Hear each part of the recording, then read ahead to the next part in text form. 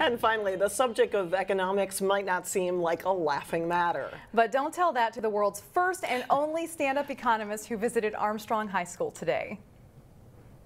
You might be an economist if you've ever gone to a bank or other financial institution in the hopes of getting a date. If you plan to have your children born in December instead of January so that you can maximize the discounted present value of the child tax credit. And that was just the beginning. Yoram Bauman talks economics with college students and business people around the nation and is in town to talk to students at the U of M and Carleton College.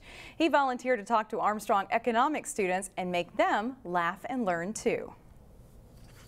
Comedy is kind of a good way to sometimes provide motivation and get students interested in a topic, and economics can certainly use some help. I'm just so thrilled that he could come here and kind of show how economics can be an interesting and fun thing to learn. And even though, you know, it's very funny, he did have some serious moments where he talked about how we can harness the power of capitalism to make things better and help the environment for the long term.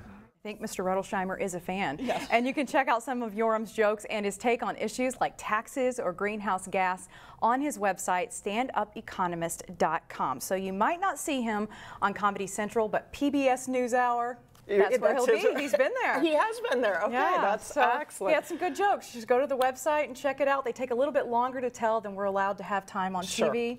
So it's worth it. But it's worth checking out. Yeah.